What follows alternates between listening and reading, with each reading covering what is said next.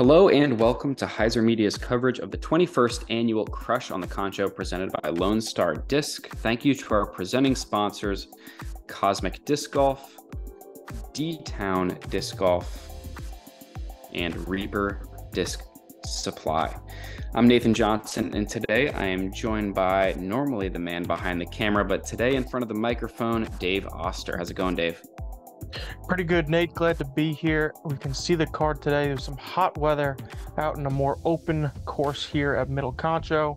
We had Andrew Fish, Nicholas Rowton, Kevin Kiefer on our card, and rounding out would be Carey, all pretty close. So excited to see the other side of this course. And we will start with hole one, thanks to D-Town Disc Golf for getting us started. Par 3, 388 feet, pretty much a straight shot with a bit of a finish to the left. Couple of different lines once you get farther out, but basically you're hitting this main gap off of the tee. Yeah, and Fish, he's looking to keep the hot round going as coming off a 9-under round yesterday, and that looks like a great shot. Hit the gap nicely. A little bit of hyzer finish gets him a bit of a skip up towards the basket. That should be a nice birdie putt. We've got Nicholas Rowton second on the card. He is a local out of San Angelo, Texas, so looking to shred his local course. That's a nice tree there, as Kevin said in the background. Doing my job for me again, and he'll have a birdie putt. Here's Kevin. We watched both Fish and Kevin in the first round, so hopefully they can give us some more highlights. Continuing into the second day of the tournament, and that looks like a nice line from Kev. He's going with a bit of a wider line than Fish did.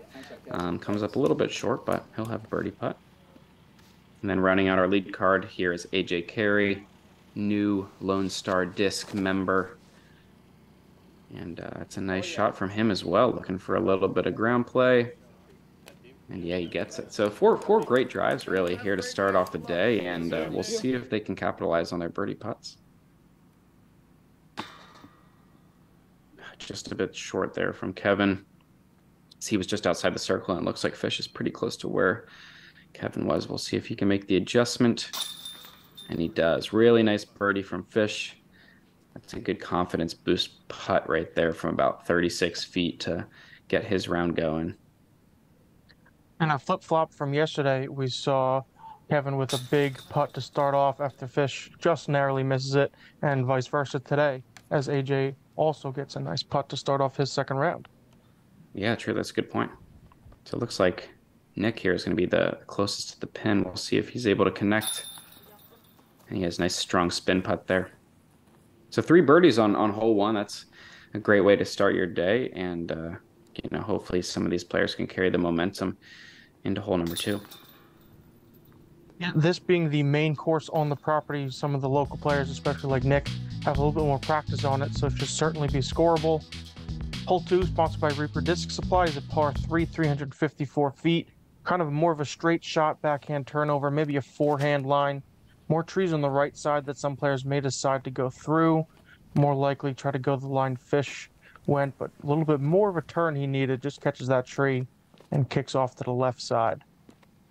Yeah, I just left it out a little bit wide there, so shouldn't be too difficult of a scramble to get his par, but let's see if Nick can make the correction. Just comes out a little low. It's tough. This is a tough angle to hit, right? I mean, if you're throwing a turnover backhand like these guys are lining up, the tricky part is keeping the height all the way through the flight, especially with a low ceiling like this. So definitely a very technical line. He's going for that more wide hyzer to get a little bit of ground play, but surprisingly doesn't really get any. So I'll leave him quite a ways from the basket. We spoke yesterday about the inconsistent ground play, and it continues here on this side of the course as well. As you can see the difference between these last 2 shots. Yeah, that was probably 100 feet of skip there from Kev, and big difference. He's just going to lay up, take his par. No harm, no foul.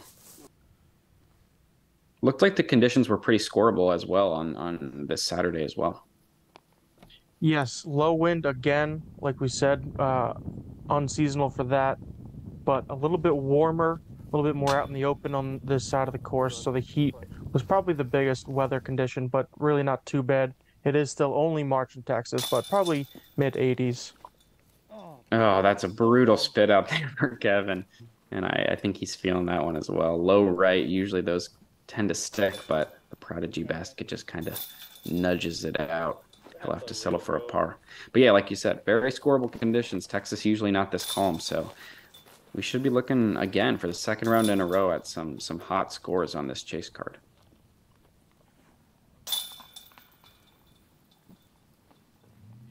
So we'll move over to hole 3. Thanks to Cosmic Disc Golf for sponsoring this one.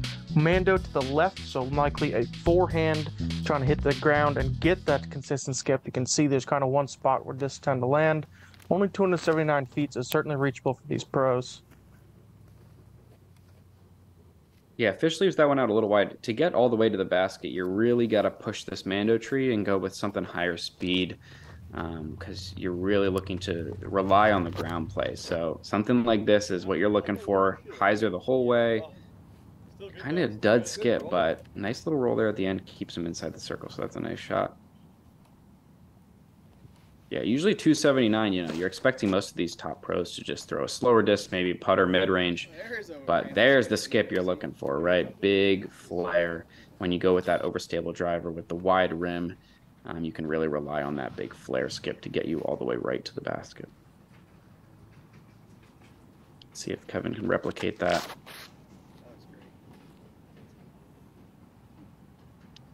And that's like that 2-foot difference in height, right? You saw AJ's was a nice low pushing line, but with Kevin, he gave it a little bit too much as Fish with a great run from circle 2. But Kevin's was just a little bit too high. It got to the ground on too much angle, and for that reason, just kind of dug rather than getting that big flare skip. So AJ still coming about 30 feet short. Misses that putt to the left, unfortunately. Let's see. There's a nice putt from Kevin, able to adjust off the last unfortunate sped out on the last hole. He's able to get his first birdie of the round. Hoping to get things going. Nick, the best drive of the group. Oh, just came out low.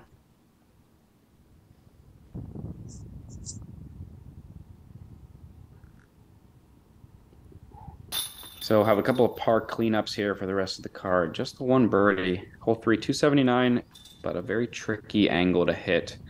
Very technical shot to get that correct ground play. So not the easiest birdie as we're seeing on our card.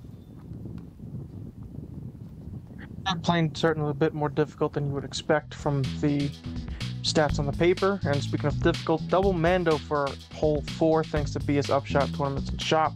Only 305 feet, but low ceiling and probably no more than 20 or 25 feet to get between those two trees. And they kind of just keeps going. The Mando signs are on 2 of the trees in this tunnel, but you really have to clear all of them to get all the way up to the green. Yeah, nice job of Kevin. Bounds on the other side of this guardrail as well. Yes, yeah, good thing to bring up is that OB road over there, which definitely can come into play if you take a unfortunate kick. But these players aren't thinking about that. As a great shot from Fish, he's able to peer it the whole way up there. This is one of the few technical lines we have on the course. Low ceiling shot, you have to hit this gap. There's no real ifs, ands, or buts about it, right? You see the line, you just have to hit it and execute. So really great hole, really tricky hole. Some struggles so far as nobody's really put themselves too close. AJ, this just comes out high. He's going to clip one of those trunks and drops. Luckily, it drops straight down. With the backhand, you could easily kick over there to the right from our angle and onto the road. As AJ sends his upshot a bit deep. We're going to have a couple tester putts coming up here, I think.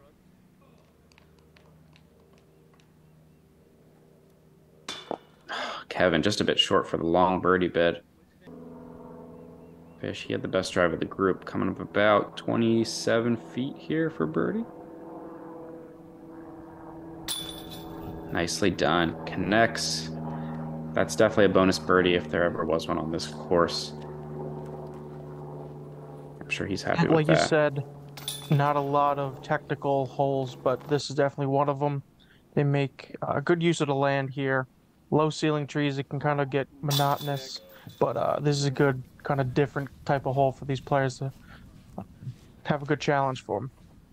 For sure, yeah, and that was a great, not to be overlooked. That was a great par save there from AJ, 27 footer as well, after hitting an early tree off his drive. So good job to save that par and keep the card bogey free. Yep, good all around. And on your card, Fantasy Disc Golf sponsoring this hole, hole 5, the first water carry hole, 372 feet, probably about 300, maybe 275 to cross. And these players are probably just going to try to spike it high because the basket is on a bit of peninsula. If you go straight into the right, the water wraps around, and you could go skipping off of the green into the water long as well. Yeah, this is one of those holes that's kind of pick your poison, right? Whatever you're most comfortable with, whatever speed disc, whatever angle to get to, this 370-foot distance, you just kind of go with that, right? Nothing in the way. These guys are all opting for that big backhand spike hyzer, which, is a very consistent option. And they're all putting it nice and safe. I mean, 372, probably 340-foot water carry is not the most daunting for these top professionals. So I would think all these guys would be able to put something inside at least circle 2. AJ I puts do a want to good move shout on out this one, maybe. the locals from around the course going into this pond almost regularly. We lost quite a few discs on the practice rounds here, and they were pulling them out almost every day and getting them back to all the players and us included. So thanks to them. That's awesome. Yeah, love that local support. It really takes all of these big high level tournaments takes a boatload of volunteers to really make it run smoothly. So yeah, big shout out to them. Good putt from Fish there to save his par.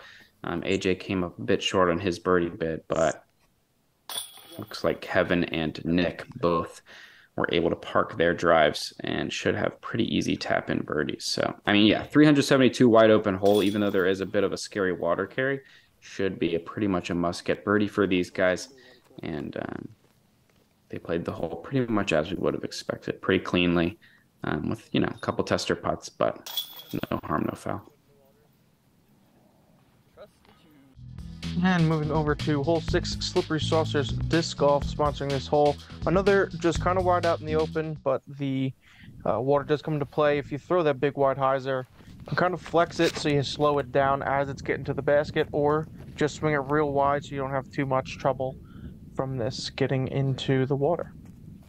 Yeah, nice shot there from Kev. I mean, this is one where you really want to decide how high you're going to throw it from the beginning, right? Because if you go high, you're going to get a lot less ground play. Typically, the disc will spike more into the ground versus if you go more of a low line like Nick is going here, you can count. Usually, I mean, he didn't get much there, but usually you can count on a little more of a skip. So it kind of just depends on what your preference is, and then you can kind of aim accordingly. Fishy's going high.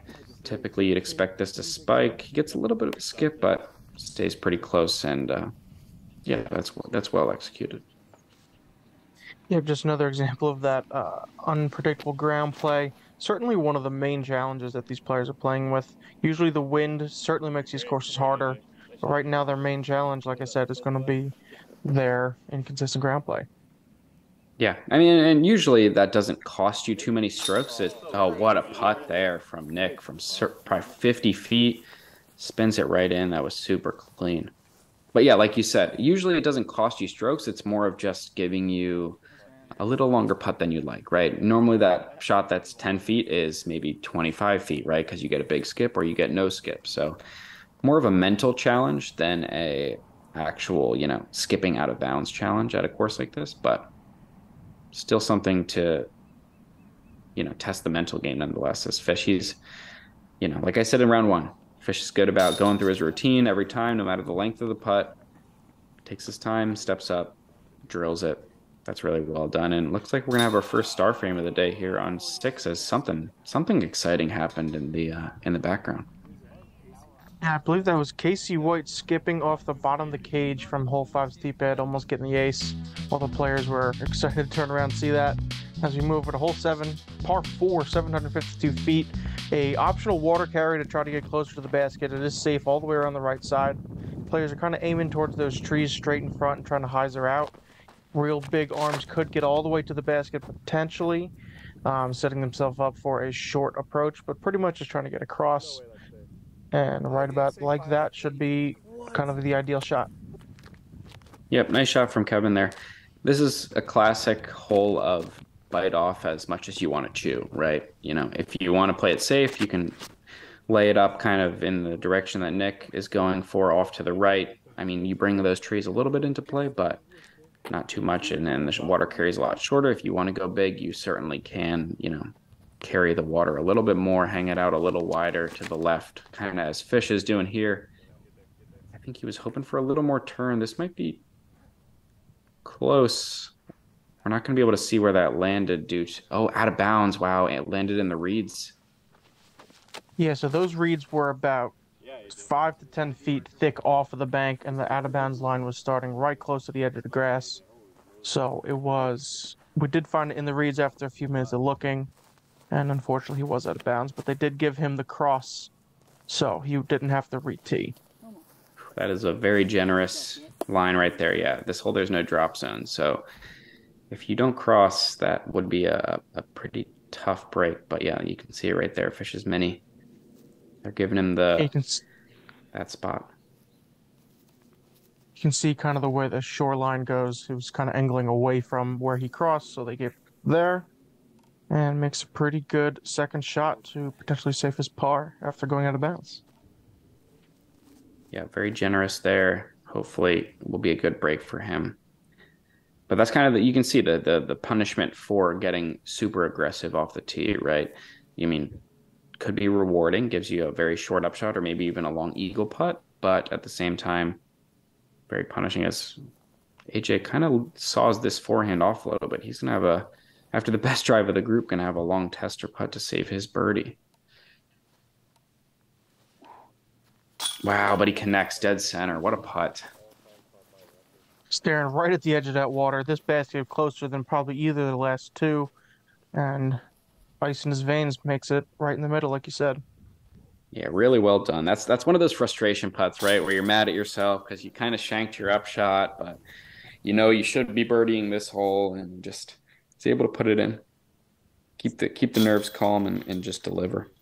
Good par save from Fish, like we said. Tough break off the tee, coming up a bit short, but I mean, every player on this group only took 3 shots, right? It's kind of how you want to play the hole, but yeah, that's right. Unfortunately, just one OB stroke.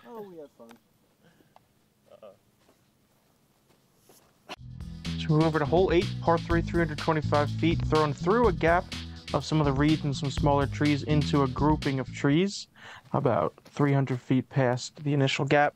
Pretty much just a straight shot, a little bit left to right drift, and then fading back is a good line for these players to get, and then kind of just another wide out in the open basket if you're not more than, 35, 40 feet away. Yeah, pretty good shot there from Kevin. Just a straight putter or mid-range. A little bit of drift from left to right. That's all you're looking for.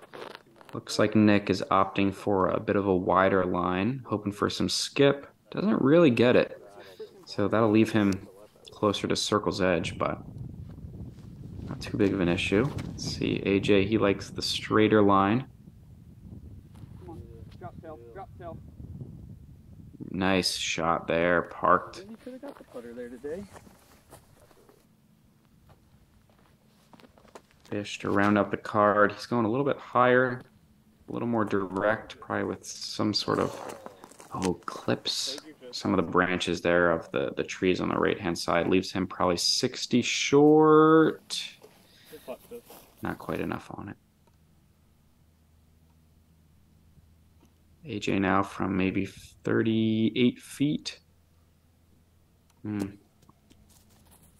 Just leaves it a little short, little left, fades out on him. Good commitment there from Nick with that nose up kind of spinny putt. Leaves a little high and Kevin's able to connect there. Nice birdie putt, good drive. Only birdie on the card, surprisingly. This is pretty open, pretty straightforward hole.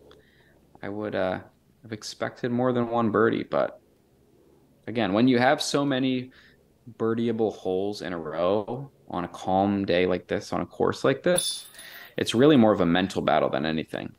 Because you just got to keep yourself in it, keep the momentum going, keep the rhythm with your putt. It's not as easy as it may look on coverage to really And be and not to consistent. mention that it was windy for a lot of the practice rounds these players had, and then kind of died as the tournament started. So they may not have the shots ready and prepared like they normally would in conditions that they practiced. That's a really good point. Yeah, probably having to switch up a lot of the discs that they were using in practice for the tournament. Yeah, not easy. And we move over to the last hole for front nine. We have an island green, 264 feet from the tee pad. This is marked by flags, but it's also built into the course. So it's a brick circle that surrounds the basket. It's about circle one. If you don't land inside the circle, there is a drop zone heading back towards the water, so pretty scary. He, as Kevin almost hits the basket off the tee pad. Yeah, an ace run there. It comes up a little high, but that's still a great shot. Nice and safely inbounds. This is another hole that, for these players shouldn't be too much of an issue. As Nick he saws his out of bounds. Wow, that is a really bad mistake there from Nick. At 264 with pretty much nothing in the way. I know the island makes things a little bit scary, as there's another kind of ace run there from AJ. These players are all looking to birdie this hole. Fish, just a nice smooth throw, something slow. Little left, but also out of bounds. Wow. Yeah, this green was pretty tight. I said circle one. It might even be a few feet inside of that. Definitely the challenge was created because it was only a 264-foot hole, plus the water behind these players. Like you said in the last hole, definitely just a mental battle to try to get the right throw in this hole. Yeah, exactly. Like all these players, I'm sure could make this hole inbounds, 9 out of 10 times with their eyes closed, right? But once it's a tournament, once you're looking at it, once there's no wind anymore after you practice it with wind, right? Disc choice, how hard you want to throw. Oh my gosh, is Kevin with a miss on his birdie putt? Wow. And yeah, so that was Fish and Nick from the drop zone, about 40 feet. Both came up short. So surprisingly, after maybe the shortest hole on the course, we're going to have our card shooting 1 over par. Not how you would like to round out your front nine after most of these guys with a very solid first 8 holes. And all pretty close. They started close and they're still battling each other up and down a little bit. And this is, I think, making it even closer as we're finishing out the last hole on the front nine. Yeah, so close battle, like you said, Dave, and it's going to stay that way. So don't go too far, folks. The back nine is coming right up. Make sure to not miss it. Thank you to our supporting sponsors, especially the Norse Gods, as well as the rest of our Patreon family for supporting this coverage. Like I said, don't go far. The back nine is coming right up.